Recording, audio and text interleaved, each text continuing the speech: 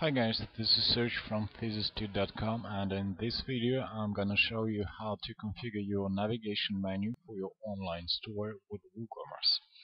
So let's go to the dashboard. When we have installed the Woocommerce, we have clicked the button to automatically install the necessary pages. So what we're gonna do in this step, we're gonna add those pages to your navigation menu.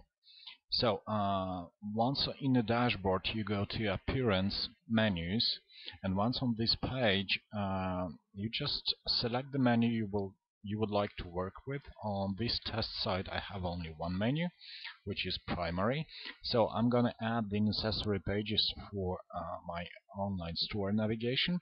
The first one is surely the shop. The second one would be the cart, so that people may view their carts. And the third one would be my account. So let us add those to menu and arrange some here. So what I would like, I will remove this page because this looks better. So what I have here is my shop, my account, blog page. I will put it as a sub page of the home. So once done the changes here, I can save the menu, and when we refresh the page here, you will see the changes applied. So here you go, you have your shop page here. You may go to your main account page. When your clients are logged into your website, they can access their accounts to control the information they like billing address, shipping address. They can change their passwords. Also, if they have any products already ordered, the orders will be displayed here. And when you go to your cart page, you will see that the cart is displayed as needed. So let us go to the shop and add something to the cart. For example, this product. When you click the cart page here, you will see the cart displayed.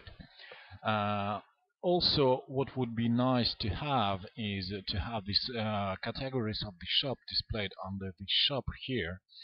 And the pages for my account, like changing passwords or controlling the abiding address information, would be nice to have them here as a submenu. So that's what we're gonna do. I'm back to my appearance menus here. I just find the pages I need,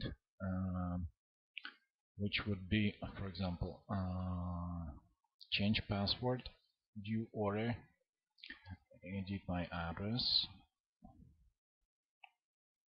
and lost password. So I add them to the menu and I drag them as a submenu for my account page here.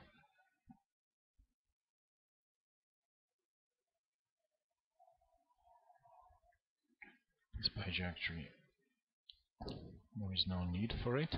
And for my shop, I will add the sub tab with the category of products.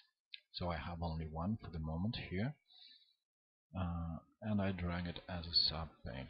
Just mind the padding of the items here, and also mind that you cannot remove the middle tabs from here. You need to remove them, to draw them at the bottom first, and then to remove them from the submenu. So just like this, you save your menu, and when you go to the front ad and you refresh the page, you will see that you have the category submenu here. Also, you may see your view order page, which is empty because I do not have any registered orders for the moment. You may change your password, or you may edit your address. So here you go. Then I think we're pretty much done with our setup for the shop. In the next video I'm going to show you how to control the product category descriptions here. And also I will show you in the following videos how to add a slider to your main shop page. page here. So cheers guys, see you in the next video.